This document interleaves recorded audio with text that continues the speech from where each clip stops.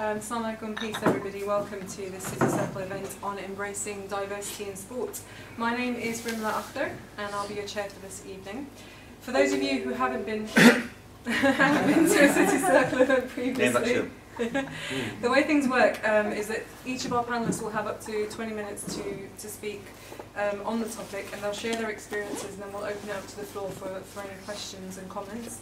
And then after that you have about half an hour, some sort of informal networking to meet with everyone, and also an opportunity obviously to speak to the panellists on a one-to-one basis if you want to do that. So tonight's event, it comes at a time when the spotlight is firmly on diversity in sport.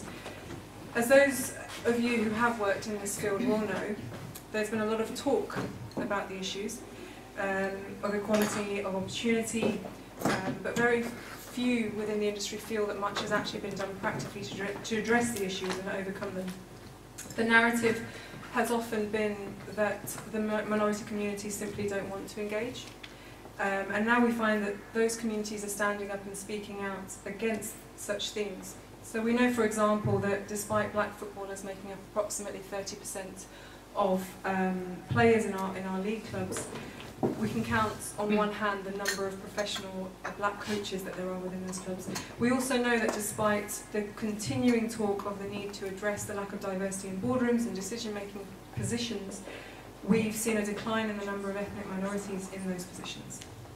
We know that despite the number of talented Asians and other non-black ethnic minority communities that play sports such as cricket and football, we simply don't see that talent represented in the professional structure, either as players or coaches, or indeed any other positions within the sports.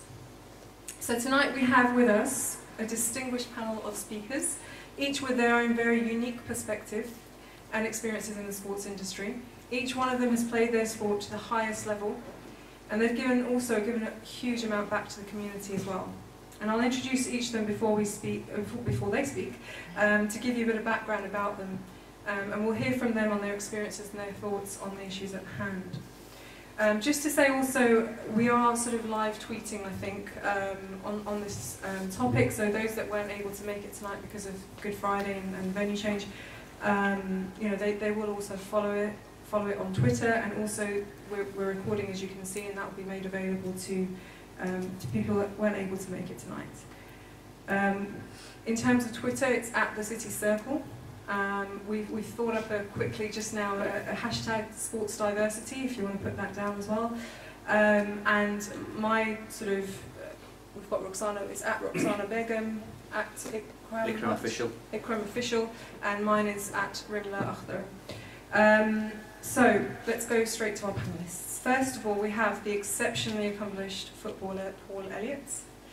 Paul is a former English footballer who's played as a central defender. He's played for Charlton Athletic, for Luton Town, for Aston Villa, the Italian club Pisa, Celtic, and then Chelsea, following an impressive season in Scotland where he was awarded Scottish Player of the Year. Paul made history by becoming the first ever black captain of Chelsea FC. Yes, that's Chelsea FC. In 2003, Paul was given an MBE for his services to football and a CBE in 2012 for services to equality and diversity in football.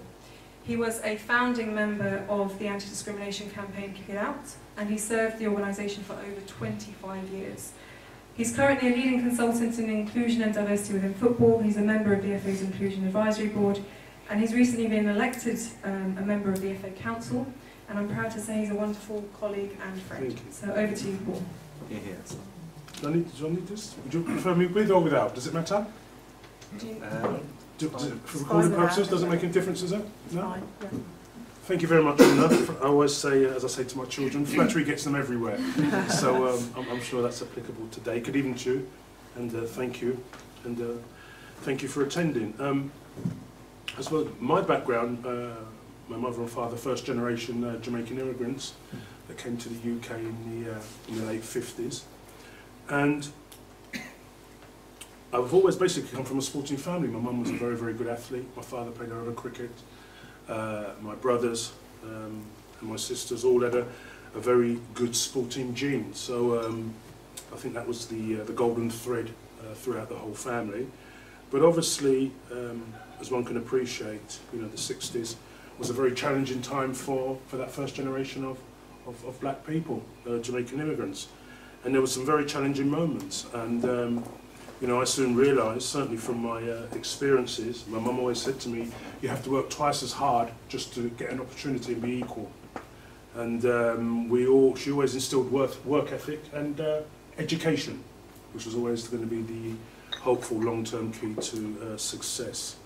My early experiences actually of racism was quite interesting because, I mean, I went to fabulous schools, 2 very good schools, and had many friends. But when I suppose, playing through the system, my very first club was Charlton Athletic. And I never actually realised at the time, but when I was scouted there at sort of 9, 10 years of age, they actually played me as a winger, because I was very fast and a good athlete. But I actually didn't enjoy playing as a winger. And I actually believe, even then, I could be a centre-half. And I remember keep saying to the coach, why can't I play centre-half? Because I looked at my understanding, you know, is a very important position, a position of responsibility, strong leadership. You're the field commander, you know, in the middle of the field. And I've always had plenty to say to myself and believed that I had potential leadership qualities. And I couldn't always understand that I was playing in all different positions other than the position that I really wanted to play in. And there's a particular gentleman called Roy Passy. He was a lovely man, and he came to Charlton then.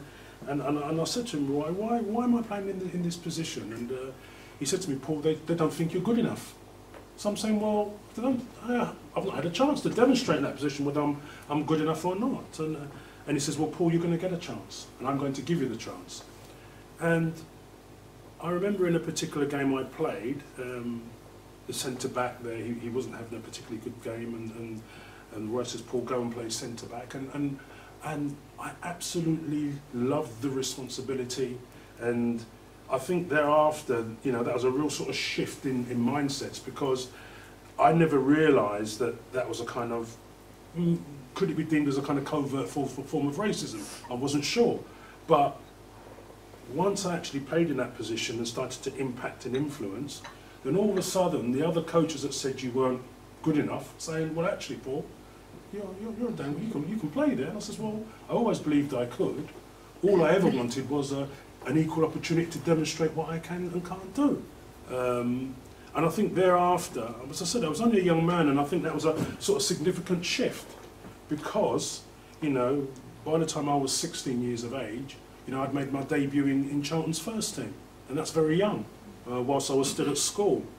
But I do remember what was interesting when I made my debut was, and this was the more subtle areas, that we were having breakfast, and one of the players said, should we get some cornflakes for Paul? And I'm thinking, sorry, did I hear something not quite right there? And I asked this player to say that again. And he looked at me and started laughing. And he repeated it. And I have to be honest with you, that was my first real confrontation, shall we say, with racism from another player. And it was my own player. and at that juncture, my understanding was, it was always going to be predominantly the opposition. And I have to say that it was a very ugly scene. But you know what, I think that was a significant shift for me, because number one, I stood up for myself.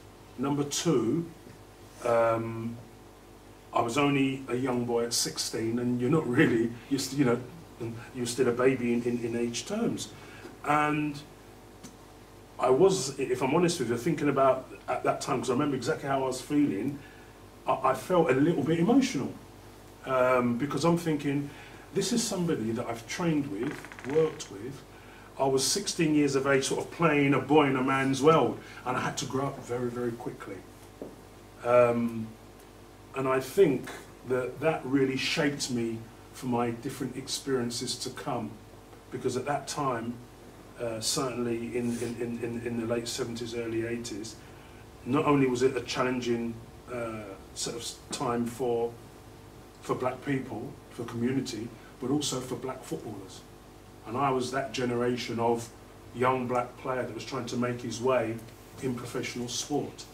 And it was very difficult because I remember at 16 actually playing at Chelsea, and you know, I understood about, you know, you had like Combat 18, you had these shaven heads wearing, you know, steel cap boots, and it was a very, very intimidating atmosphere. And I have to be honest with you, and it's ironic, my story as I go into this, where I came with Chelsea in the end, but to actually witness that at Chelsea and been playing, and I remember going to places like Leeds and Burnley, Newcastle, and they were even more very, very serious difficulties, because obviously that part, you know, I was really used and familiarised with South East London and living in this sort of very nice cosy atmosphere around Woolwich and Charlton and, you know, Lewisham, where I was born, and lived around Thamesmead, Plumstead, Abbeywood, not quite Belsize Park and Hampstead, but I'm proud of my roots. And I'm very proud of them, and I go back there often. So for me, you know, seeing that real significant issue and that experience really shaped me for what was to come in my career, and it was considerable. And when I left Charlton and went on to Luton, I mean, it was a breath of fresh air in many respects, because we had a Jewish manager. His name was David Pleat. He's a dear friend of mine. And I remember this particular game where we had sort of 7 black players playing against Southampton, and it was absolutely fantastic. I mean, we got beat, and who got the blame? It was the majority of us. But I think that's when I felt safer, because there was that visibility in numbers, and I felt part of something. But also the leadership from the manager was so significant, because being a Jewish person, he has had his own challenges. And it's funny that it took, the conversations we've had within the last 5 years was more than we had in the previous 20 on the issue. And it was amazing, the challenges that he spoke about, David, and his resolve and his resilience, I think, is really commendable. And he's at a position that he wants to give something back. But I think that moving my career on, I went to Italy and Via after Aston Villa. And that's when I sort of realised about, well, you've got the north and you've got the south. The north is very affluent, very prosperous. The south, there are big, great social economic issues there. And the north, called the South Africans. And I couldn't believe that environment, because Italy is such a beautiful country. I always sort of say a line that I went there and I discovered women and Pinot Grigio, but that was before I went. But it's a beautiful, beautiful country, and I was so honoured to go to that country because I was only 22 years of age. And I became the first, or certainly the youngest, not only the youngest, but the first black defender to go out and play in Italy. And I was so honoured, but the environment there, whilst it was a beautiful country, some of the hostility there, the tension there was really, really impacted on me. Because the only best thing about it, I couldn't understand what they're saying. But you can certainly tell by, you know, when you had the possession of the ball, somewhere like in England, the monkey chanting, the booing, you know, okay, there wasn't the throwing of bananas, that came later. But, you know, that for me realised my purpose in life. And I think that experience shaped me for the experience thereafter, which was going on to Scotland. And I thought, you know, what I left behind was challenging, but obviously going to Celtic, which was a fabulous move for me professionally, obviously inherited a kind of, you know, Catholic, Protestant, the whole, you know, bigotry around religion. And in many respects, that was just like a way of life there. And I couldn't, you know, if I looked in a room, I couldn't know whether someone was Catholic or Protestant. I just see them as they are. But obviously by the name, and obviously the background of the family and the historical connections, it was a fabulous move for me in professional terms. And I'm thinking to myself, you know, why am I having all these experiences? You know, there has to be some good, you know, that's coming from this adversity. And I realised that the good that was coming out of that was that, you know, I had to take some kind of leadership. I had to stand up. I had to stand up for myself. I had to stand up for my community. And I have to say, hey, you know, what is it that I want that many people could enjoy? And then it comes down to about human rights. It comes down to the fundamental human right to work in a racist-free environment, like anybody would, like you would in your office or in your place of work. And you would not consent to being abuse that. You wouldn't consent to being racially abused. You wouldn't consent to that in your office. So why should I, as a professional footballer then, at that juncture, consent to that? So that's when I had to stand up and say, hey, this is not acceptable. Scotland here, it's a wonderful country. I love the honour, I love the integrity, I love the humility, I love the sincerity about the people in Scotland. But that was an issue that I think then, you know, and it's still obviously still ongoing, but through the power of football, it's been managed better. And that's obviously the social power of football, what it does. And I think that was the shift. And I come across a gentleman, a chap called Tony Higgins, who's a wonderful man. And I've worked now with Tony for the best part of 20 years. And I stood along Tony. He put up his head above the parapet and says, hey, we've welcomed Paul, you know, into our country. Paul has made a positive contribution on the pitch. You know, hey, he has that fundamental right to work in a proper environment. And you've got to show respect. And I think that was a real shift, because I was thinking, well, in England, it was like fixture and fitting of the modern day game. And it was very hard to come out, because I was an absolute minority. You know, my remit, you know, to nullify my opponent and impact on the game, you know, that was my job description. And the only way I felt at that juncture I could make a positive contribution was by example. Leading an example for my leadership on the pitch, by me influencing the game, and obviously doing the best of to my ability. And hopefully that will encourage other people at that time to come into football. And I think that, you know, there was some real big challenges there, and that was the first real sort of time when I sort of said enough was enough. And I had to use the success that I had at that point, you know, being successful in England, being very successful in Italy, you know, coming to Scotland also as a first back player to play for Celtic, and influencing the club forward. And then, you know, having been, you know, won some very good awards by the journalists, and I realised that was the time to go. I left my stamp there as a player, but more importantly, left it as a person, as a human being, and as a human being that says, this is unacceptable. You have to do something about it. You have to change. Because at that juncture, there wasn't any real legislation, there wasn't a legislative framework in place regarding the Football Offences Act of 1991, updated in 90. That wasn't in the game at the time. And if it was, it certainly wasn't being implemented. So I got a fabulous move to Chelsea, and that was the irony about that move, because I was thinking, you know, what have I let myself in for? Thinking about my experiences I had as a young 16-year-old. But then the whole dynamics of football changed at that point, coming back to England insofar as the diversity in stadiums. That was in sort of the early 90s. You know, there's far more disabled, more women. It was the whole environment. It felt a lot safer, far more inclusive, far more diverse. And I thought, well, yeah, this is a change. This is significant. And I think, you know, I work for an interesting chairman, a chap called Ken Bates. Now, those that know Ken, you either love him or it's like Marmite. You love him or you hate him. And I fortunately loved him, because he said to me, Paul, I want to make change at this football club. It's had a historical reputation. And at times I think Ken realised that, you know, some of the things he'd said or he'd done was contributory in that. But he says, we have to change. And he says, one of the first changes is going to be that you're going to become our first black captain.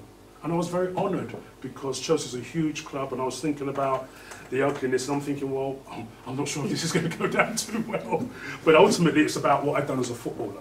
That's the point. What I've done as a footballer, because I'm there, that was about meritocracy. It's about me saying, I've done well, but I want you, Paul, to lead the club going forward.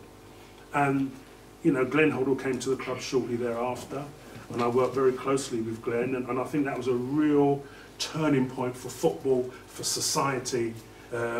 And then I got a bad injury, came out of the game, and then that's when I started to say, well, Paul, what do I do now? Where do I want to go? What do I want to do? That's when Kick It Out was really launched, because I realised that, you know, after working as a coach, I really wanted to do something far more meaningful. And I'd been rejected. I wanted to become a manager and go on, but that's when I started to understand the structural issues, the issues around institutional discrimination. Because I really wanted to really move in that area with real vigour, but I could see all the issues and all the barriers. And all I ever wanted, as people wanted today, was equality of opportunity. transparency, accountability in processes, and understanding why things had to change. Football had to change, attitude had to change. You know, there had to be more equality, there had to be more inclusion. And then there was a kind of cohort of players and the movement was growing. And my future was very much in that place for the last sort of 20 odd years. And I've seen so much change, but there are big challenges, there's big issues. And I know from my work with the FA, we're doing some really good work, but I have to say there are some big challenges ahead. Because when I was interviewed for the position, they said to me, Paul, what's your wish list? I said, what I want to see is inclusion, diversity, equality within the DNA of the FA, of its 750 staff, the boards, the councils, the committees. That has to be within the FA's DNA, because they are the leaders, they are the governing body. And I generally feel there's an appetite for real change within the FA. The leadership is very important, I think the leadership is there, but there's still a lot of structural issues there. It's a very, very challenging and demanding place. But I generally feel that, you know, how do we evidence this? Because you have to say there's close to 30% of players in the game who are black, but less than a handful of coaches. Why? Less than a handful in administration. Why? I think there's an appetite to be involved by many people from the black and minority ethnic communities. There is a genuine appetite. They have to be reached out to, they have to be welcomed. But equally as well, I've learned as well, they have to be qualified too. Don't give, like, as you would in any job, there be no excuse to say, you're not qualified. But all I've ever wanted, as they've ever wanted, was, I believe in meritocracy, but you can't get meritocracy until you get transparency and accountability and equality of opportunity. Because that's all, you speak to any person, any male, any female, from any minority background, that's all they've ever wanted. And I'm very much the same. And I think that's really one of the big challenges. Because I understand the social, human and economic benefits of diversity. It's huge, there's a massive talent pool out there within the black and minority ethnic community that want to be involved, that want to be welcomed. And I think this is the challenge now for clubs, and there's been lots of discussions about this Rooney Rule, you know, and I'm a believer in positive affirmative action. And I think the Rooney Rule, you know, should really be from the championship level coming down. And there is a pipeline. I mean, the PFA are doing some good work. I mean, if you look at all in terms of diversity within the structure of the game, the PFA arguably are the most diverse. But they've got excellent leadership in Gordon Taylor that believes in inclusion, believes in equality, believes in diversity, and that's reflected in the composition of his staff. So but that more has to be done. And I have to say the FA are doing some good work, but we have to keep pushing. And I am really at the heart of some work with some FA councillors, and it's very, very challenging. But I think we're getting, you know, we're changing minds, we're changing attitudes, we're changing perceptions, notwithstanding the obvious challenges. And I think if you look at the, you know, I found out, my daughter told me a stat today. She said to me, Dad, did you know there's 33 boroughs in London? I says, yes. Did you know each and every one of them has got over 100 different languages? I said, no, I didn't know that. So that's telling you, you know, the challenges that needs to be done. So, all I would just say, thank you for lending me your ears. I hope you've derived some benefit from my journey. I probably could have gone on for another 15 and 20 minutes, but I'm not, because I've had the yellow card and the red card's going to be forthcoming. So, thank you for loaning me your ears, and have a wonderful year. Thank you.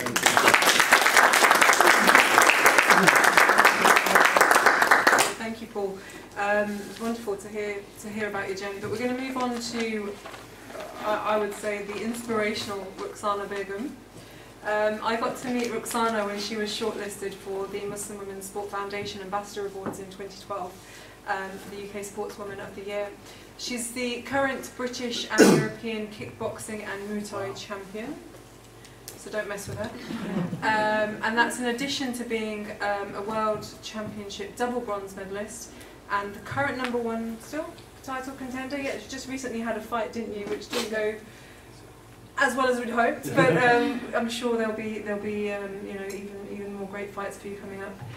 But after attaining her BA in Architectural Technology and working in the field for a year, Roxana soon realised her passion lay in sports. She took up kickboxing at the age of 18, and then she trained secretly whilst she was at university because she was afraid to tell her family because they might have not approved of her choice.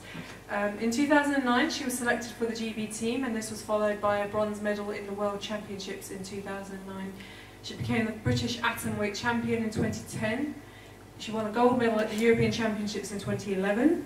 And she's had 2 world title fights, one in 2013 and, as I say, just one very recently. So Roxana also, if that wasn't enough, works as a science technician, and she also undertakes group and personal training through her Fight Your Corner initiatives in the heart of East London. So over to you, Roxana. Hi, okay, so I think you covered most of it. So I come from a Bangladeshi Muslim background, born and bred in London, and I don't have the sporting genes. As you know, Bangladesh is probably one of the most unlikely countries to compete in any sport. I can't actually think of how many sports they compete in, even in the Olympics. They didn't really have a massive team. I think they had like 5 athletes taking part. And I mean, ever since I could read, I was always fascinated by sports, and in particular martial arts.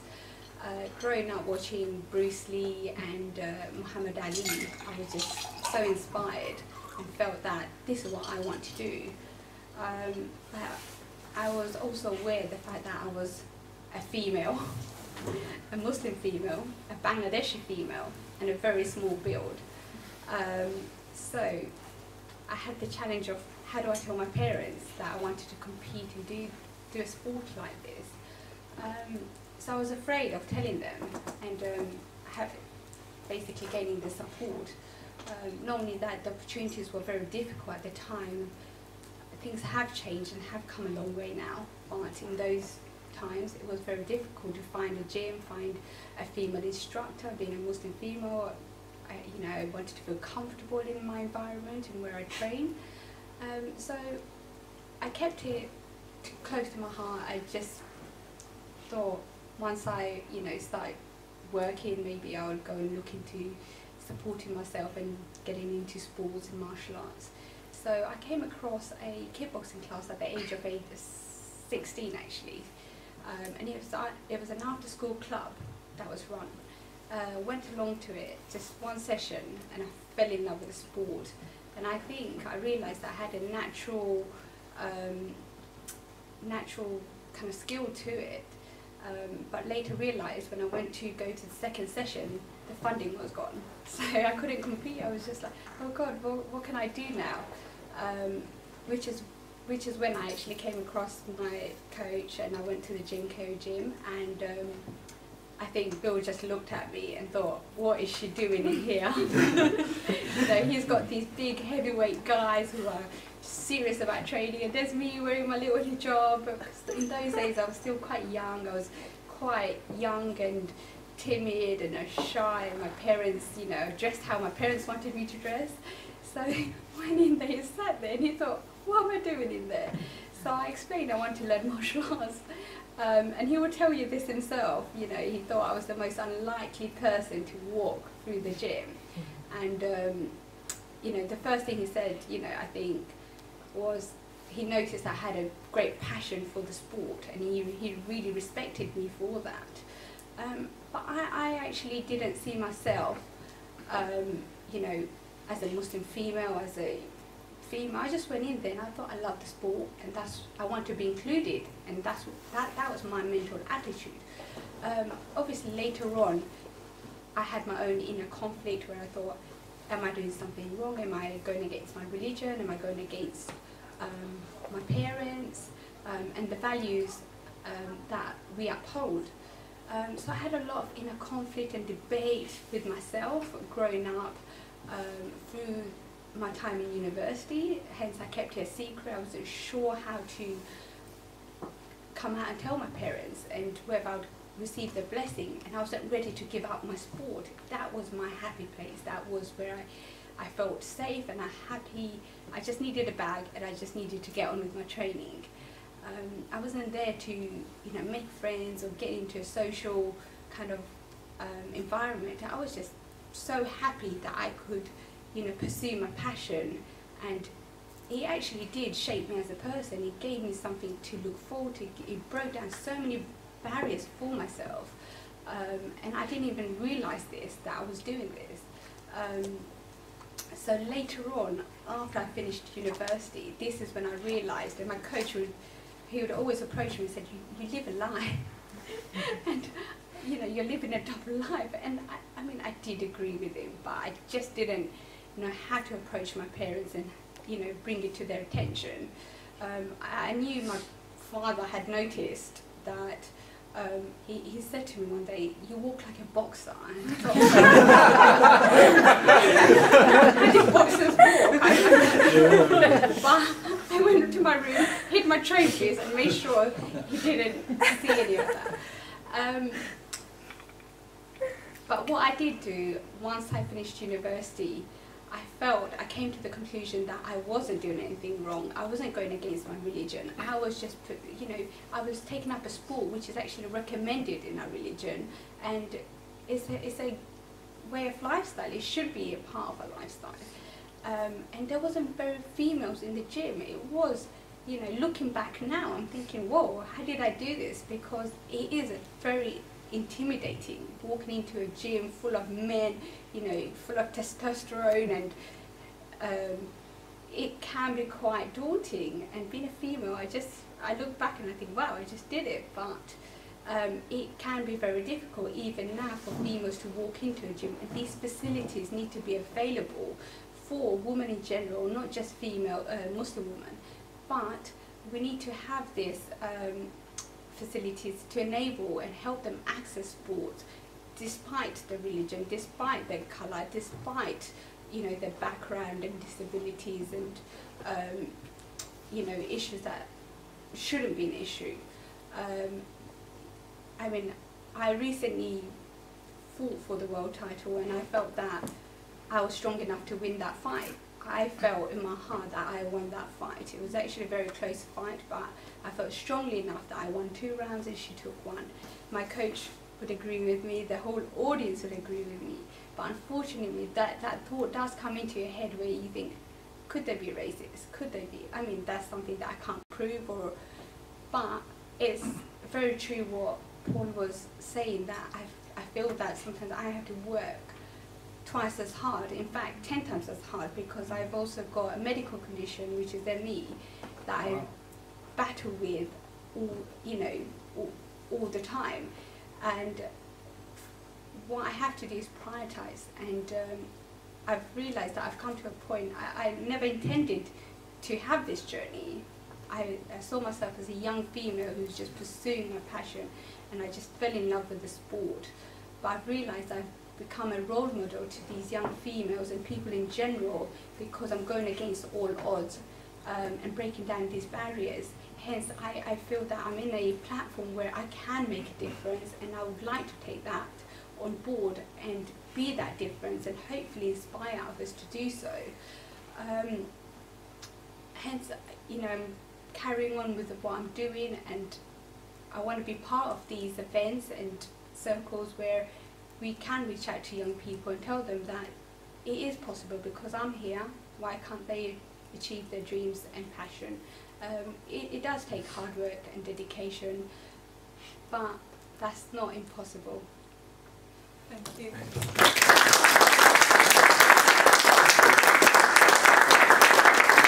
I told you she was inspirational. Last but by no means least, we have the groundbreaking Ikram Butt. Ikram made sporting history by becoming the first Asian rugby player to represent England.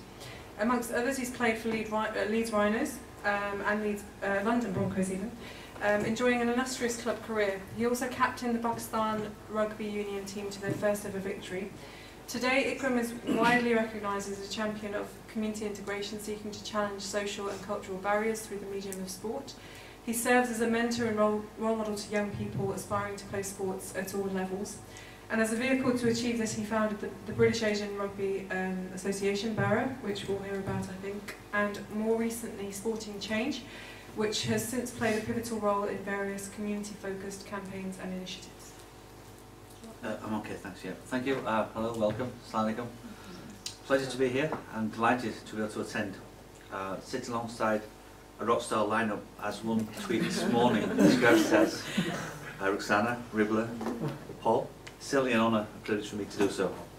I'm going to talk a little bit about my journey, and then we've got a short video clip with some slides to go with. My love affair with sport began as early as I can remember, at the tender age of 5 years old. 30 years on, okay, 40 years on. The love, passion and desire that inside me is stronger now than it's ever been before. And that's quite a statement coming from myself, given the fact that throughout my journey, from grassroots, a professional playing career spanning over 13 years, and within my current roles today, it's been quite a roller coaster of challenges and obstacles that I've had to overcome. Despite pockets of good working practice, there's still a mountain to climb in embracing sport and making it fully inclusive at all levels. We must reach out and engage with the wider communities. Better understanding of each other creates respect. Better understanding of each other and respect creates trust and confidence and breaks down barriers. I speak at a time when communities all over the world face many challenges, whether they are political, social, cultural or economical challenges. There's never been a more important time to use a powerful vehicle of sport as a means of bringing people together in environments of mutual understanding and respect. In the middle of a recession, it's always a danger that racial and cultural tensions are highlighted because of the tough economic times. So this agenda is important now more than ever. Having said the sport in both kids, cause of rugby, league and union, and remaining the only British Asian to have represented England, I'm fortunate to have witnessed firsthand the barriers that this vehicle can overcome, bringing positive change and a meaningful difference to those who embrace it. Now more than ever, we need to inspire our young people the shared values of wisdom, moderation and inclusivity. Don't want to give the impression that it's all been plain sailing. I and many friends have had to struggle to get to where we are. We have been subject to racial abuse from time to time and then to shrug it off. But we do not see why it should be harder for Asians to succeed in playing rugby. We also thought that it is in everyone's interest that league and union should play together and that faith and race should not be a barrier either. Every person's life is unique.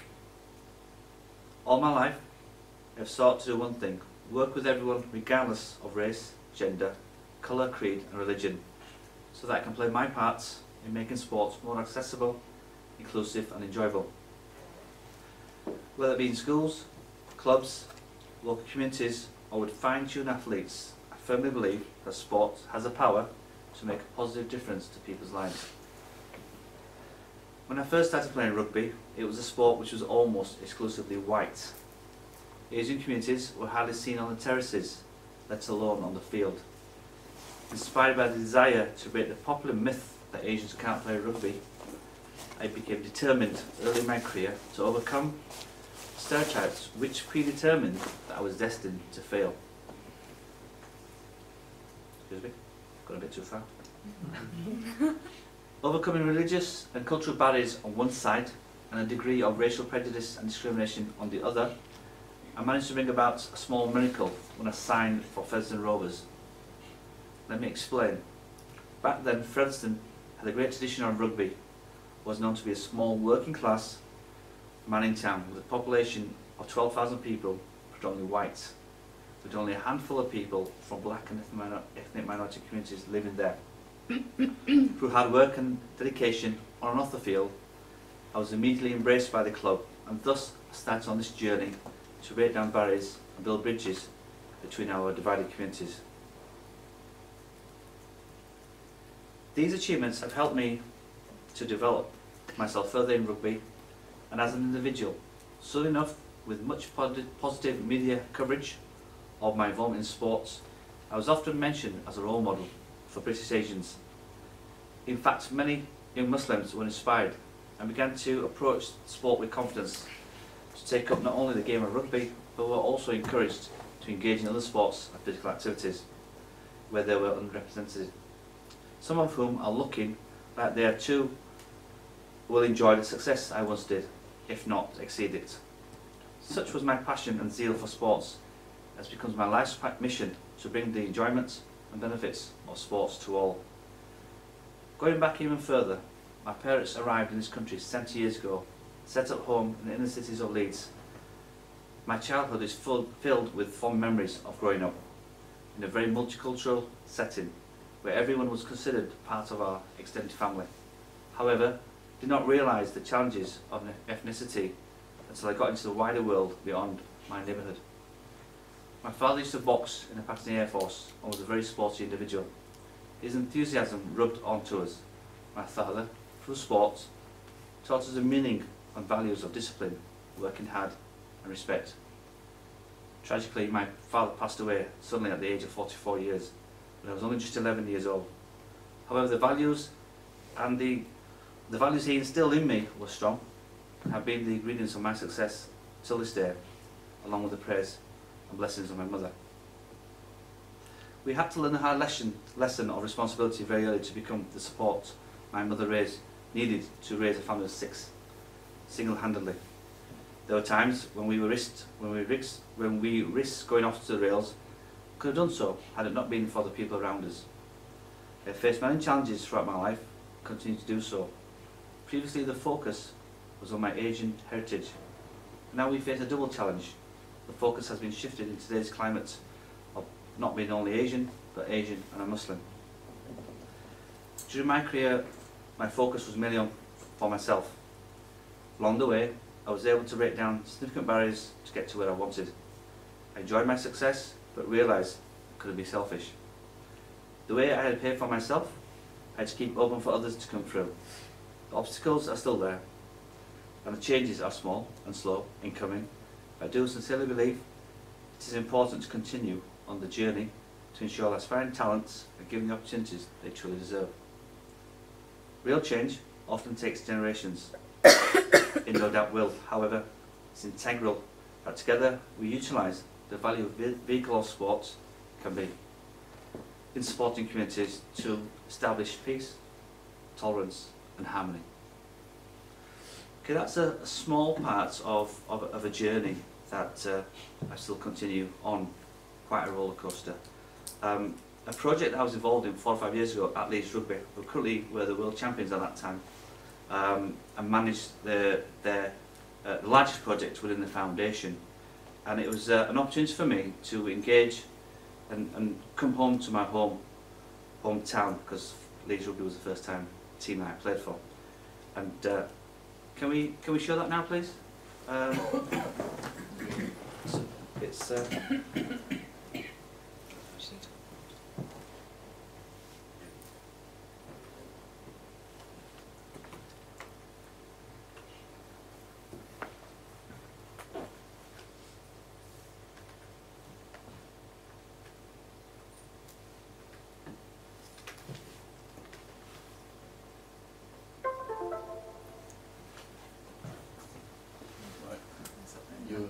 okay, excuse me.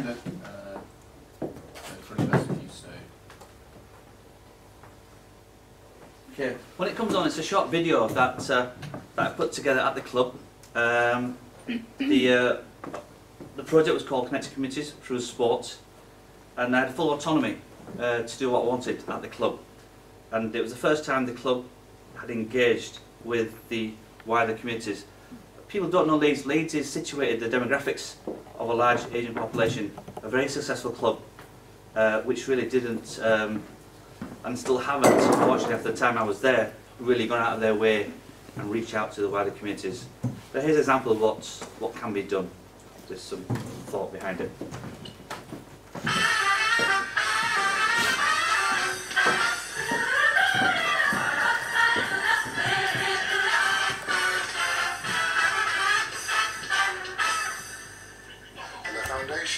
is involved in trying to educate the lifestyles of young people using the power of sport, particularly but not exclusively, the two codes of rugby, and other physical activity, particularly but not exclusively dance. We aim to educate, inform, and generally bring young people to a better understanding of each other and the sort of social responsibilities they carry. Connecting Communities project is right at the top of our agenda. At any one time we have 30 programmes or more running together, none more important than connecting communities. The aim is to create better understanding, out of which comes respect, and out of understanding and respect come friendships between the communities that we serve. And serve is the word, the active word. It's very, very important, I think, that young people get the chance to understand one another. There has to be some compromise, there has to be some give and take in a context where compromise is strength, not a weakness. He's in front pass. That's the second time the Spaginess has dropped the ball there with the line gaping in the second half. Look at the run for a goal.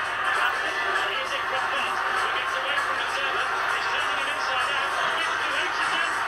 And is he there? The referee's given the... Graham Books, who was the first British Muslim to represent England in either code, and who is now the project manager for Connecting Communities, is passionate about making a positive change and a meaningful difference using sport, education and health.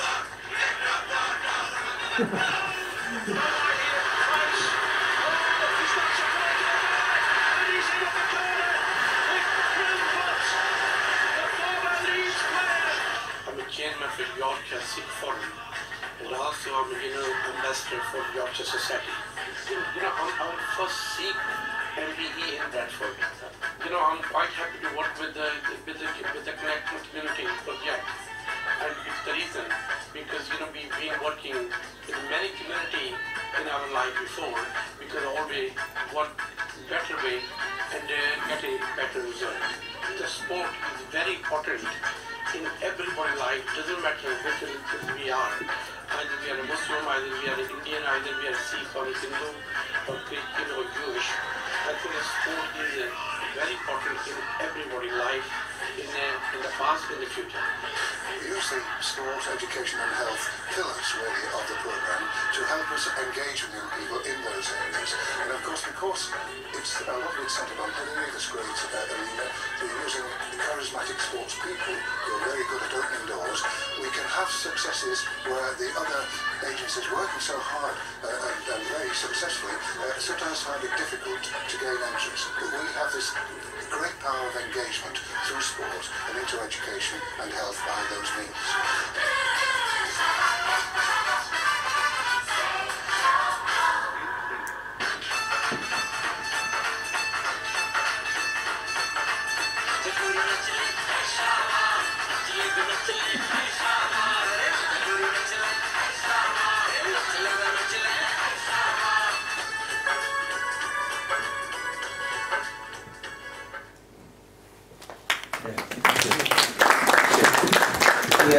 A reminder that the last try was against Leeds when I played for Featherstone. It was semi-finals at Ellen Road, and unfortunately we got beat by Leeds, and they went on to Wembley. Nearest time we got to Wembley, but 20 years that was that game. How time flies. That was a project that I got involved in. It was a huge success. It was funded by Sport England. It ran for 3 years. We exceeded all expectations, but unfortunately since I moved on, it's sort of come to a close. There's some exit routes, legacies in place. The black players, I visited Jamaica twice, I met with the Jamaican League team, and we talk about diversity. The chair is a white Jamaican, his wife an Indian Jewish girl, wonderful people, and we hosted them in Leeds twice, and again demographics of Leeds. There's a part in Chapeltown Hills which is only housed by Black and Afro-Caribbeans, and we're reaching out to the communities, got them involved, and we did some amazing things. And it's unfortunate that clubs like Leeds, my hometown, are not really doing more than what they should be doing. Just going to move on to the British Asian Rugby Association that we set up, and Okay. It's coming. Yeah, sorry. Okay, I'm going to whiz through this. We set up the AIDS Association about 10 years ago. In fact, we were celebrating our 10th anniversary only a couple of months ago. And the British Asian statement, the Asian terminology, statement of the fact that Asians are just as passionate and enthusiastic about sport than anybody else. The organisation is an inclusive organisation, and whenever we put a team out, we make sure it's a good mix of the individuals that work and play and live in this country, which our national team should follow suit. And the aim was to provide some strong, positive role models. And at the time, they were telling me that not many Asians play. By putting the association together, we were able to bring a lot of role models, people who were playing for quite some time. And there's no bigger role model than this gentleman here. We were delighted that Paul was our keynote speaker at the reception we had at Parliament celebrating 10 years of rugby development. Role models. Again, you know, they were saying there wasn't any. By putting the association together, we could highlight a number of people who have been playing, and there were lots of people playing before my time who weren't given the recognition and gone out of the game. By putting the association together, we could bring people who've been playing before, new people who wanted to come in, and create an environment which was safe and friendly. I remember way back when I previously worked as a sports development officer in Bradford. It was a dual role with the local authority with the sport clubs, and at the time there was an Asian Cricket League, and I questioned that, saying, why do you have an Asian Cricket League? We need to move forward from that. And I was a bit naive at that time, because they were saying, look, we just want to come and play cricket. We don't want any trouble, any issues on a weekend, race, discrimination, prejudice. We just want to have fun. So, you know, I can understand that. And at the time, maybe that was needed. On many occasions I've been told to set up Asian teams, but it's something that I'm not keen on and want to keep away, hence the association is inclusive, and we will put players out which is a good mix. There are times where we'll heavily put Asian players in to make a statement, but generally speaking we'll put a team, a good mix. Just to highlight a few players on the on my right, probably your left, Chajeev Singh Mason was playing for the Premiership for Harlequins 5 years on the trot. Harlequins are one of the most successful teams in Europe, and he wasn't recognised by the governing body. A great shame. On my left, your right, we've got a young girl from Malaysia. Just demonstrates that clothing, religion is no barrier to participating in sports. Just below in the middle, Sama Sen, representing Yorkshire. On the left side, Halima Khan, level 2, a rugby league coach, administrator, working for the Rugby Football League for 3 years. She was successful. We toured India. The Calcutta Cup, as we know it, the traditions is from India. It's rupees melted down to make the cup, and they brought it over to these shores. And that's the oldest tournament in the world. So when they say Asians don't play rugby, they've been playing rugby in India since the 16th century. Our journey, we had a team of Bala celebs, people like Martin on Fire, for example, a well-known personality in rugby, media representatives, and it provided a platform to get a strong statement out to the politicians. There was that time when Gordon Brown was in power, and after that game, immediately after that game, it was, in fact it was Terry Sutcliffe, the sports minister then, his first appointment in attending our game, and on the Wednesday following at question time, Bar was applauded of the work that he had done. Here again, got the yellow card. One of our successes, we had a team, all my players play for different clubs, associations, and we get together every time. The only time we get together is to raise awareness and promote the game with role models.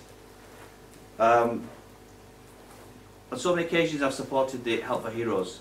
What I wanted the politicians to do is to support campaigns like the Pakistan Relief Fund, and this is a political rugby league team. Something very similar, but it's the rugby union team, the political rugby union team made up of MPs and Lords. Here, celebrating 10 years last year, we played against Spain, their first ever game, so FARA continuing in developing the game across Europe. Something that we're involved in, the White Ribbon Campaign, a global initiative, the largest of its kind, made up of men speaking out against violence towards women and girls, something that we adopt and speak out at every opportunity occasion. History, so we took a parliamentary team to India last August to engage. We're still a long way. One of the MPs whose demographics is a lot of Asians made a statement saying that he watched Gandhi just before we went out to get a better understanding of the Asian culture. Last but not least, I put an autobiography together a couple of years ago. More so not for my profession as a rugby player, but more so the work that we do campaigning and reaching out to the communities. And we're in the process of doing the second stage of the book. On that note, thank you for listening to me.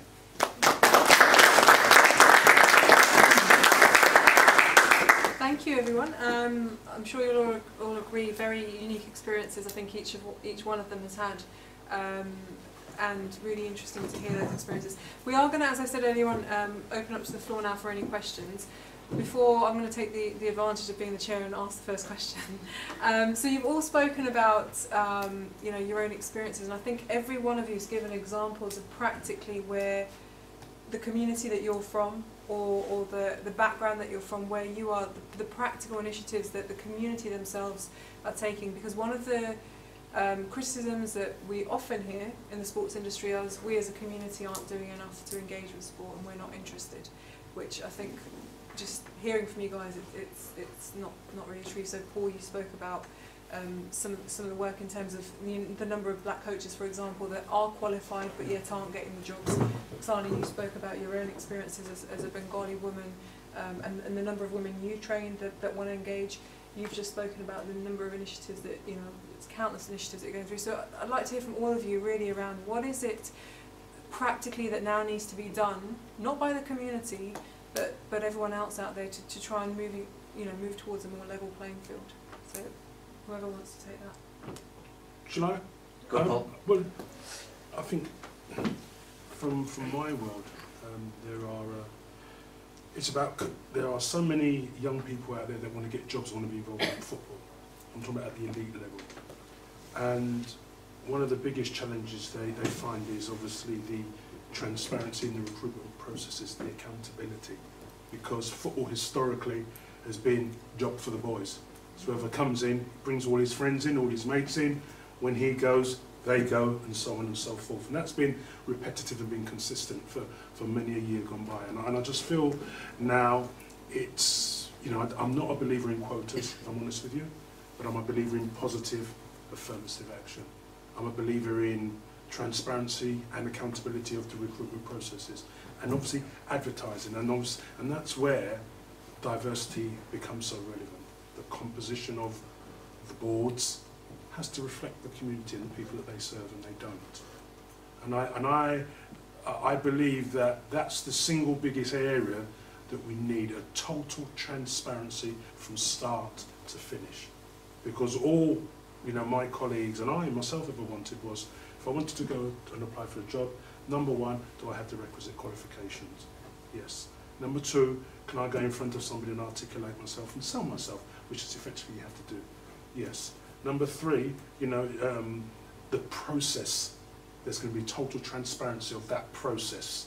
So you can say, okay then, I'm accepting, but that hasn't been. And I think that's one thing that I would really, really want, is to know then, when I'm going for a job, I know I've got the same opportunity as everybody else, because all I've ever wanted was that equality of opportunity.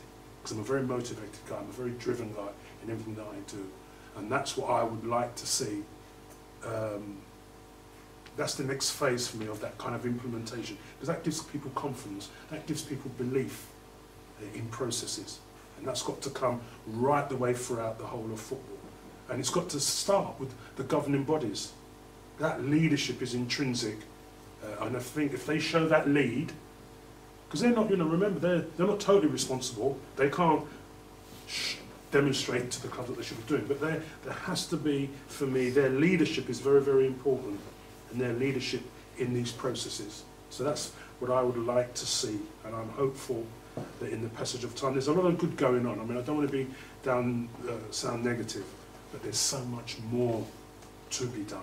That's the point. And I just feel we can't rest on our laurels about what was done.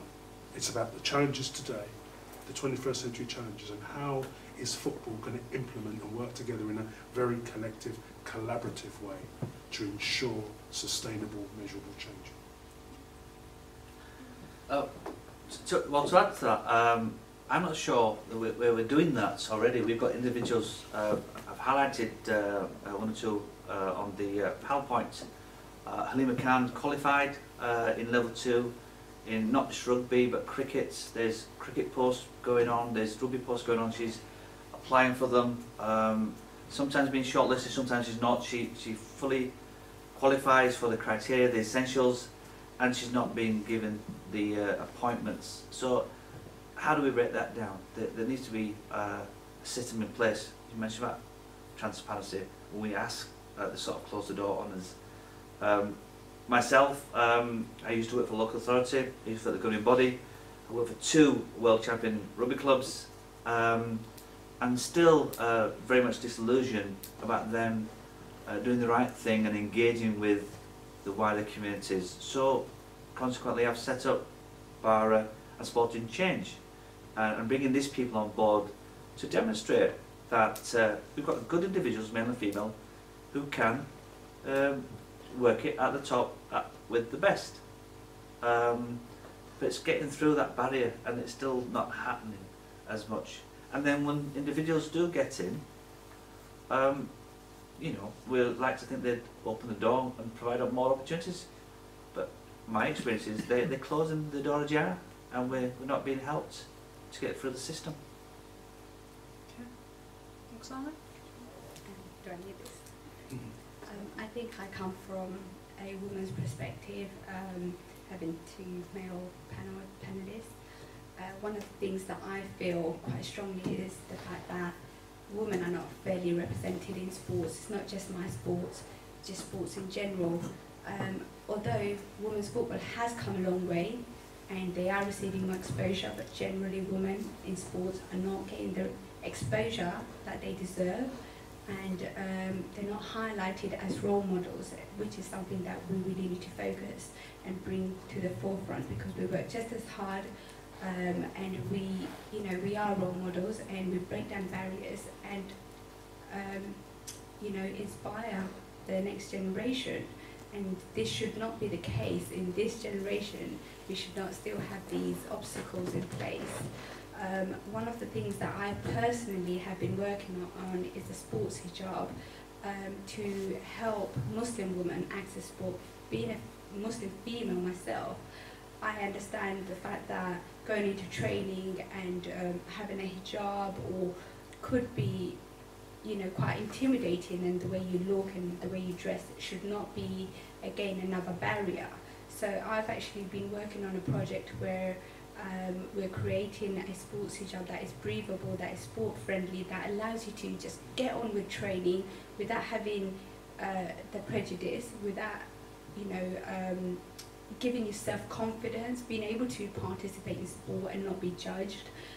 And this was inspired by the Olympics for myself, where the elite athletes were actually catered for, where the Muslim female who was actually taking part in judo was allowed to wear the sports hijab, and that was designed by Nike. And I thought to myself, if it's available for the elite athletes, why is it not there for regular people? Again, this is something that we need to address and practice, where Muslim women can take part in sports. I recently read that only 11% of Muslim females are in sports and participating, which is a number that is too low. And that is something that, having a sports hijab could make the difference, and also having the facilities and the support and the right exposure for women in sports in general. Any questions from the floor? Shy. Come on, I know it's hard to be the first one. Right? Always rely on Michelle. It's been really inspiring. Everybody's story has been absolutely fantastic. I have to say Roxanne's my favourite. Obvious reasons. No bias. Put it out there. But I'm interested in the whole kind of activism and power that athletes have to make a real political statement. And I think in this country we're actually quite limited in terms of how far along the line we are with that, in terms of when we think globally as well. And I'm just interested to get perspectives from the panellists really about what they think athletes could do or should do, and then the reality of what happens when they do make a stance. So, you know, if I refer to the fantastic Jessica Ennis-Hill and what happened last year with the case of Ched Evans, and she came out and she kind of really made a statement to that particular football club and said, you know, if you want to do this, you want to take this man on, you're going to have to take my name off of the stadium. And that was a really powerful moment, but as a consequence she received her own rape threats and all sorts that happened to her as a consequence of that kind of political activism, sports activism. So I'm really interested to see what you guys think of that and the consequences for athletes as well. Anyone on the panel? Well, I think they play an important part. Whether the individuals want to play that part is down to the individuals. We know about Jessica because we were involved with that and we fully supported her and she got our full support. I give an example of myself when I was playing.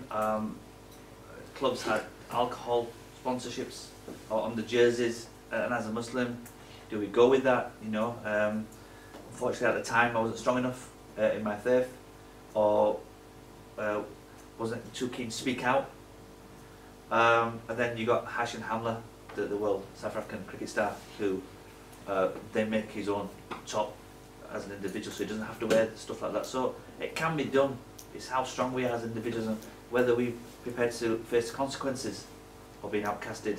And I know myself, sometimes I speak out a little bit too often and doors are closed towards me.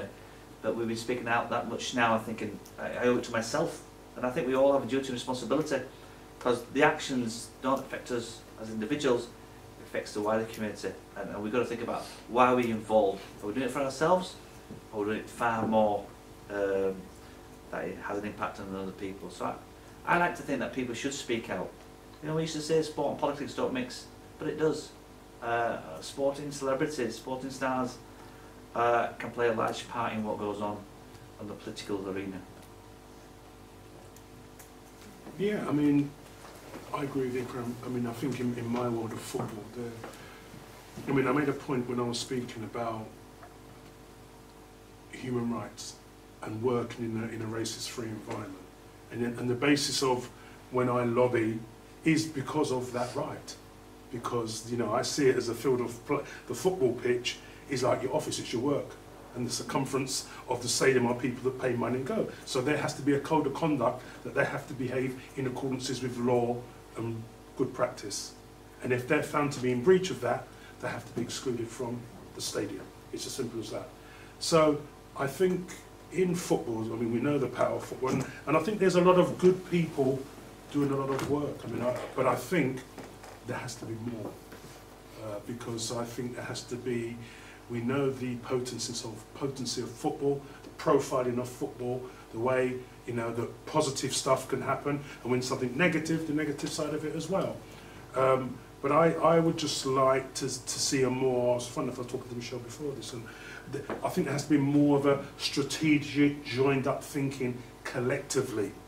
Because there's a lot of people doing individual stuff, but when you have a movement of people working in a very clear, constructive, cohesive, collective way, the message is more potent and you influence more. And I'd like to see that more, because there are individuals doing work, but I just don't think it impacts as much as the collective doing it together and have a shared set of objectives about the messaging that you want to get out there. Because when I look at real change that's ever really happened with him, it's been when there's been a collective. That's when change has happened. Because, I mean, I remember, I think it was about a year and a half, I remember Yaya Toure coming out and speaking. I mean, he got horrific abuse. I think he's playing for Man City. Playing in Europe, wasn't it? Yeah. Eastern Europe, wasn't it? And Patrick Vieira, when he was at Man City, they were in a tournament in Serbia, I think it was, and he removed the players from the pitch. I'm not saying I'm necessarily an advocate of that, because it can give out mixed signals, but that was right at the time. But look at the impact that it had. Because at the end of the day, no one is above law, no one is above regulation. And I just feel that that needs to be, from my own set of lenses as an ex-player and somebody that's been campaigning a fair while, I'd like to see that more of a joined up thinking with a lot of, because there's a lot of stuff going on out there, but just a collective will, because I just think then the message is far more stronger. And I'm hopeful in a period of time that that's the kind of change that, that I'd like to see. Roxana?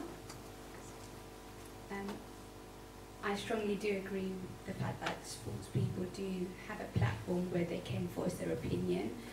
And it's just going back to, on a human level, doing the right thing. It's not whether you're sports, it's just having that as a person, what would I do, and speaking out. And for me, that's what I would do. It's just being a human and doing the right thing and doing the decent thing for everyone. Can I make a further point?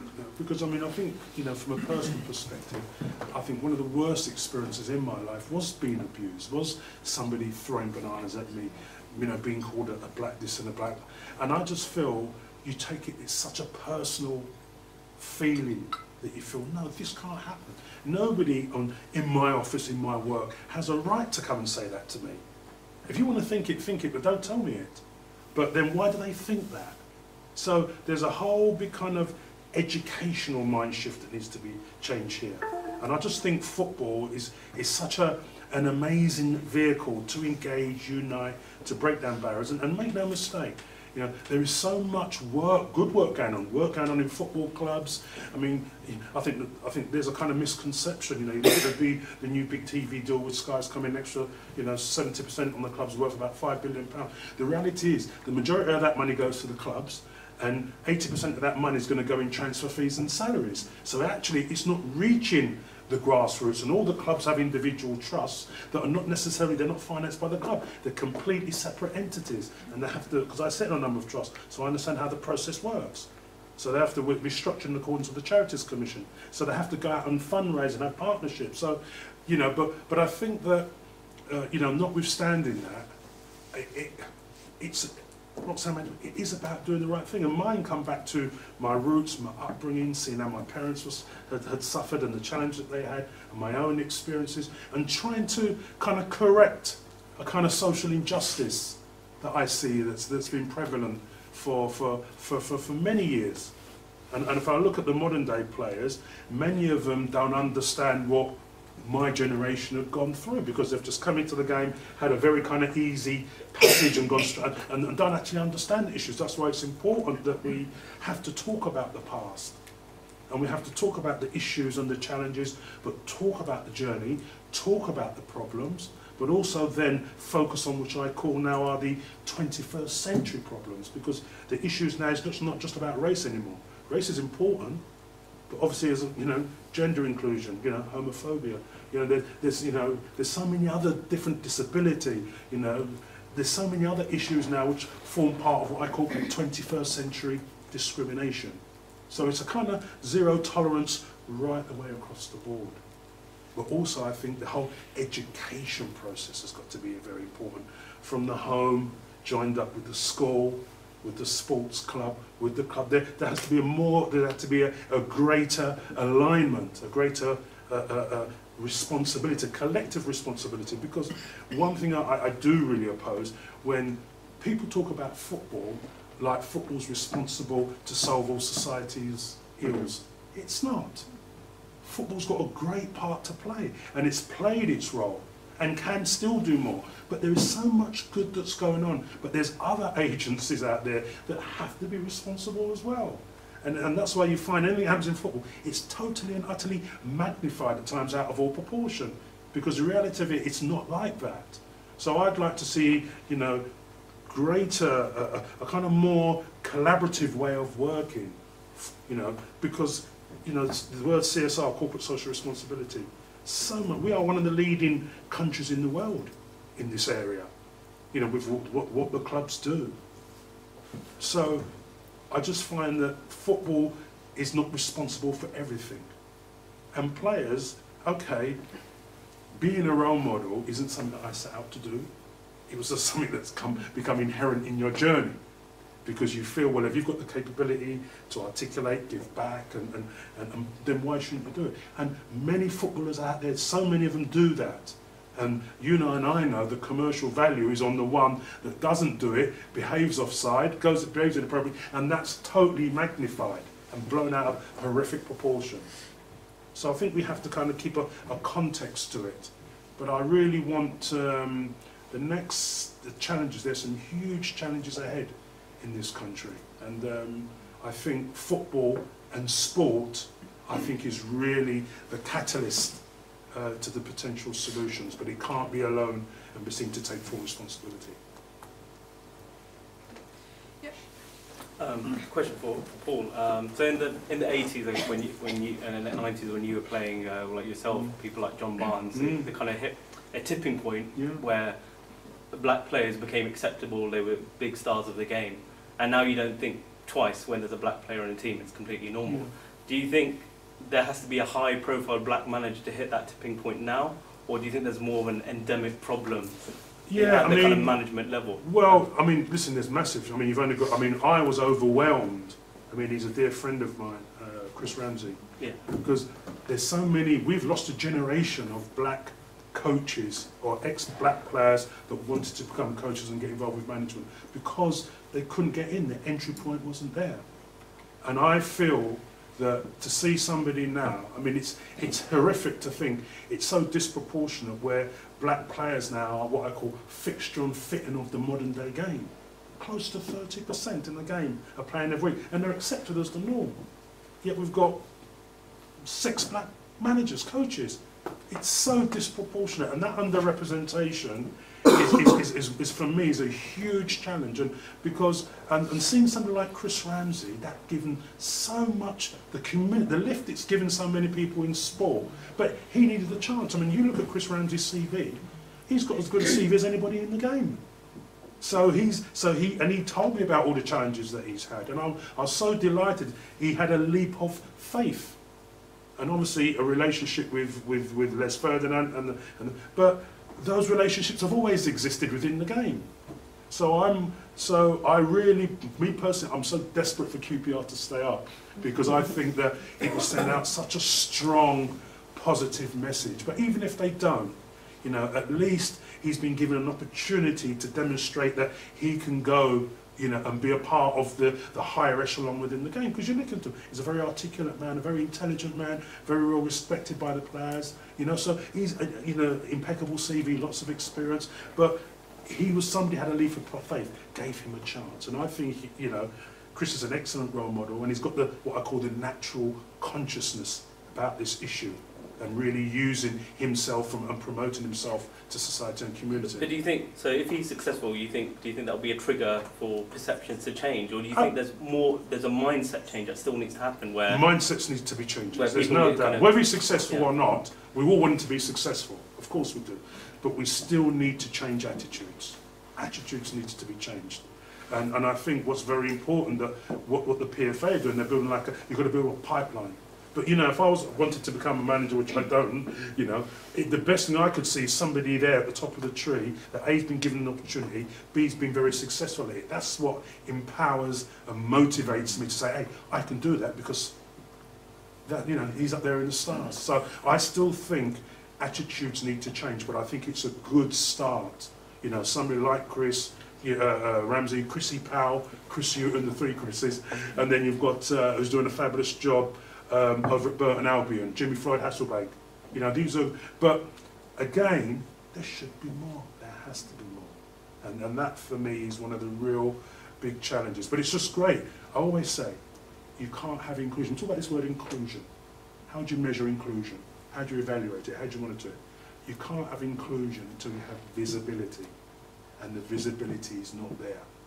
It's not there within the structures, it's not there within the administration. We need more. So when I see that, and you know, in myself and Rimla, you know, how do we measure the success of our work? We measure it by visibility, by change. You have to start with the psychology, the education of change of mindset of those with power, and then it's about implementation of those actions thereafter in visibility, in visual terms. That's when that's how I measure inclusion. So I always say to people when I'm speaking, and you know, I might upset some people sometimes by things I say. I do not deliberately, but I try to tell it how it is. You know, you may agree or you may disagree with me, but one thing no one's ever done, and with the people I'm talking about, the audience, I said, they've not walked in my shoes. So that's my strongest, most potent weapon. So all I'm just using my experiences, my knowledge, and at times intelligent, to make change. And I know from making change, it's about working with people. It's about trust, building collaborative relationships. Because if you're all out there, if all of you audience all doing business, you're going to be more successful doing business with people that you trust and you get on with and you understand and you know. That's how you build trust and that's how you make change. Got time for, okay, quick questions? I'll go for all three. Okay. Okay, mine's from a more sort of health point of view. I work as a dietitian in East London, so I see the parents with all the health conditions, then we see the younger generation with the diabetes and the obesity. So for those who've worked on community projects, what are the barriers you've come across in terms of the parents? Okay, we'll just take the questions first and then anything else. So what was your question? I want to ask, Roxana, you said that you had to overcome a lot in terms of, well, firstly concealing your participation from your parents and then having to win them over. Do you think there needs to be more outreach and engagement with parents to encourage their children to participate in sport? Okay, is Barry, sorry, Bill. This is a question directed to both Paul and it's institutionalised racism. Okay, you quoted Rooney's rule. Mm-hmm. Do you think that, you know, I'm with you with this change and coming up the pipelines and everything, but don't you think in order to break those chains, sometimes it's got to be something quite radical, i.e., you know, where there's a ruling where the candidates perhaps are from properly represented. You quoted the figure of 30% plus of players. You know, shouldn't the selection panel be part of that voter as well, people selecting? And that sort of, that change will almost forcibly bring about a change, because this may take decades. It may take decades and decades for it to be changed. We've got something institutionalised and repeated over and over again. To break the system down, I'm sure you both gave examples, all three gave examples of encountering it. I'm just asking you clearly, you know, you said you were against the Rooney's rules, so... I'm against it, no, I'm pro it. Are you pro? Yes, I'm against quotas. You're against quotas, okay. Yes. So you'd like to see it? Okay, I'll give the distinction in the answer. Okay, so we've got three questions. One regarding from the health perspective and engaging in that sense. We've got parents' involvement and I guess it's related to quotas and more kind of a dynamic kind of intervention. I'd just like to ask, whether they would go, that they think there's first and foremost, is there, you know, institutionalised racism, is it there? Okay. Is it endemic? Okay. And the second question is, would you bring in a ruling like that to combat it? Thank you. Paul? Yeah, firstly, I am 100% pro rule of law. I don't believe in quotas, but what I do believe in is what I call positive affirmative action. That's what I believe in.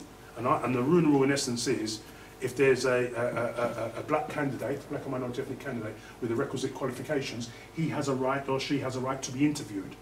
That's absolutely fair, because at the end of the day, this is the two key things about the rule is, number one, there's no guarantee of a job.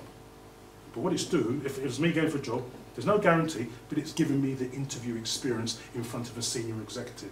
And they may look at my CV and say, well, you know what, Paul, for whatever reason, you may not be the suitable candidate.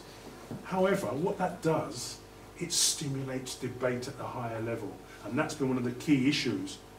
Because there's been no transparency or accountability in processes, you don't get to the interview. So if you don't get to the interview, how can I impose myself if so, you're the chairman of the football club. You might say, you know what, Paul, you know, you might not be the right guy, but then you're talking to the chairman of Tottenham or Arsenal, and they might say, oh yeah, I'm looking for someone like him.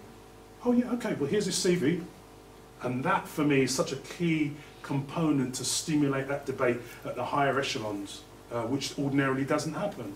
And number two, as I said, there's no guarantee of a job. And number three, I think it's important to create what I call a ready list. So this is part of the proposals where the PFA have got a ready list of all the prospective candidates with the right qualifications for the job. And diversity is very important within that. So I think that they're the three kind of areas that I think and I want to come away from the Rooney Rule because the name don't do it for me. We just got to have just an English tailored version of that to our needs in this country. So I'm up for massive radical change because it does need to happen.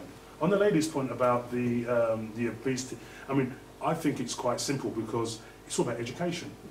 And that's got to come from the home starting, joined up with the school, joined up with the recreational, you know, there's got to, that's about relationships, isn't it? But at the moment, it's all very fractured, isn't it? That's the problem, isn't it? But in terms of parents' involvement and it's got to be a collective, it's got to be a parent interested in sport, for example, they're more likely to be from your experiences.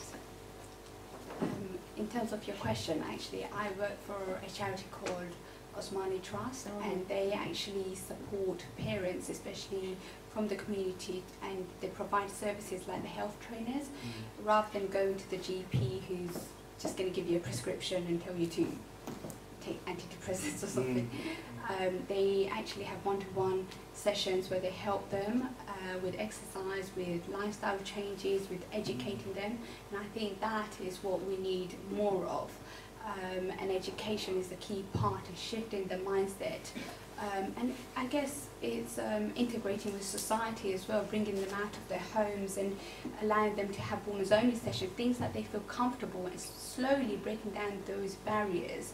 I know Whitechapel Sports Centre, for example, has women's only sessions on a Monday night, and it's so busy, and more centres need to have these kind of execute these kind of sessions to allow women to come in where they feel safe, where they can, you know, kind of build their confidence and don't feel intimidated, and eventually, you know, stand on their own 2 feet and turn up to a normal session.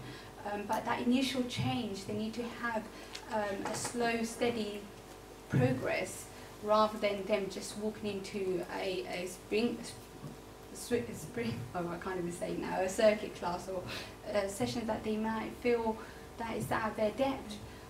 So again, education, the boroughs need to do a lot more, providing health trainers, support, role models for them to engage and feel safe in an environment. Yes, please. Yes, I agree both with Paul and Roxana. I thought they both said it really well. I do believe that we need more people which are reflective of the communities that we serve, governing bodies, local authorities, institutions. Should go out of the way to bring people on board. There is an issue of are they qualified, but we know that a lot of people are qualified, just as qualified and more so the people who are already there. I do believe that they have responsibility, duty, to go out and bring them on board. And then the ones who are not, bring them on board. We know about mentoring programs, buddy systems, etc. Let's get them involved. Let's bring them up to this level. And that's not happening as much as we would like. But clearly there is a lot of suicide, racism. Community development, we do a lot of that. And only now we're hearing things from governing bodies, political individuals saying that we should use sport for more of a social change. And we've been doing that for years. Again, back in our areas of West Yorkshire, we work with an organisation called Hamara Living Centre, one of the key service providers to the Asian communities, not just Leeds but across the country now. And we've got you know, elderly groups, women groups, disability groups within that centre. It's about providing that sense of belonging, and I'm telling the sports bodies that they need to think of an indirect way when they're engaging with the wider communities, not to go and expect them to play rugby, football or any other sports. Indirectly work with them, give them that sense of belonging, make them feel very part of it, and reach out to them, and slowly you'll get them involved. And we want people from the wider communities involved in our sport across all sections at all levels, and in time people will come through the system where it's playing, participating, match officials, just come to watch the game, etc. That will happen. But at the moment there's no engagement, or not enough engagement, not reaching out, and they're not making them feel comfortable. We've got clubs situated in the heart of the wider communities, and they wonder why people are not coming through the turnstiles or coming to watch them, because they are not reaching out, they are not making them feel part of the club. And the club should be a hub of a society, and that's not happening. Thank you. Okay, we haven't got much long left. I just wanted to sort of close the discussion with a final question to all three of you, to really kind of hit the main point for you. So if you were, you know, hopefully in a month's time we'll have a new government, and if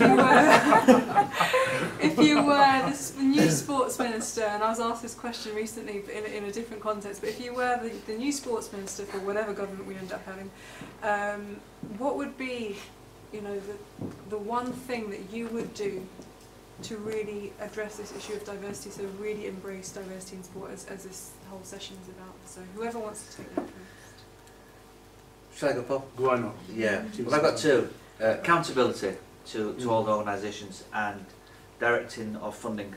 Initially at the moment you've got the funding from Sport England given to the clubs, the governing bodies, and in turn that's not getting diluted to the community clubs. So I would redirect the funding to the grassroots clubs who are actually doing the work and have been doing it for many, many years. Volunteers, you have to take your hat off them because many are doing it not for anything apart from love and passion of the game. Thank you. That's two. I'll do it. It's all right. I don't think I can give two. I don't think I can give one. I might have to give four. But I made a point. What I wanted within the FA and the objective and the aspiration, that equality, diversity, and inclusion is within the DNA of the FA staff, council members, boards, committees. So it's just fixture and fitting of the modern 21st century within the FA. That's what I want, and trying to work with good people like Rimland and others to achieve. Just talk about transparency, accountability of recruitment processes, absolutely intrinsic.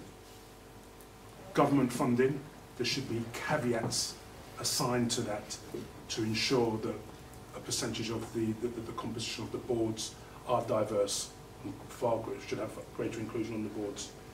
And I think more money, I made the point before about the massive new TV deal and about the money that goes into the top line. I'd like to see some kind of, I know there's been an announcement that £50 million is going per club, that's a Premier League club, but I still feel there should be a greater, better distribution within the pyramid structure into football clubs' actual trusts.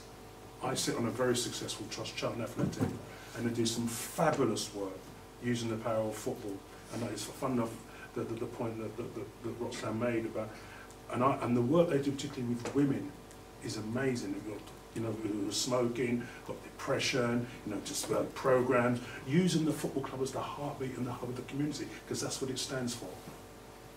And using the power of football and sport to address so many issues. So I can't give one or two, I've had to give a combination of four. I know, there's too much to do, but a wise man told me, out of the acorn has come the tree. But we've got some great work to do now. But I do genuinely believe there's such a will to change, though. I don't want to be too negative about it. I know the challenges, and I don't want anybody to come out of this room being blinded about the challenges. But sometimes it'll be reflective of the journey of where we are, what we've done, but also mindful about where we need to go and how strategically we're going to get there. My final point would be the fact that women should get the recognition and equal opportunity as men do in sport. So that kind of support and framework needs to exist where women are recognised as sportswomen and that they are given that support.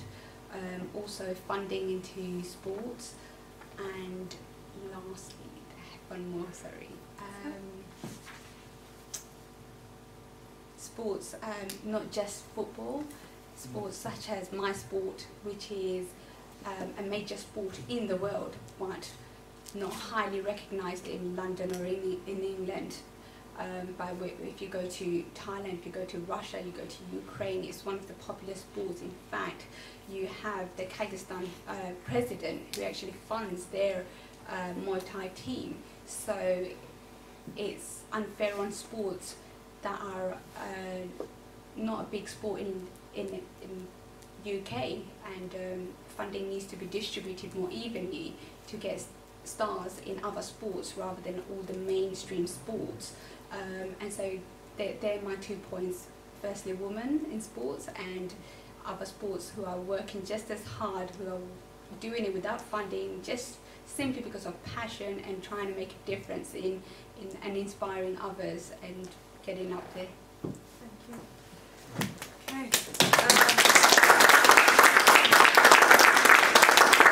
So I think it's time to close now. Just a few thank yous. First of all, to our panellists. So if we could just show them to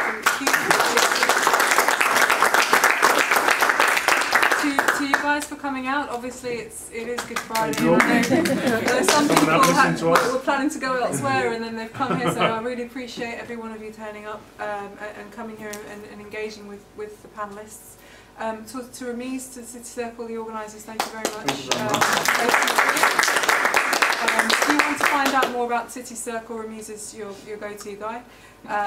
This was obviously organised by myself with Ramiz and the City Circle through my consultancy, Rimjim Consulting, which is in inclusion and diversity in sports. So if you want to know more about that, let me know and come to speak to me. But like I said, you've got an opportunity to speak to the panellists now for a little while as well before we get kicked out. So please do take advantage of that. Thank you very much.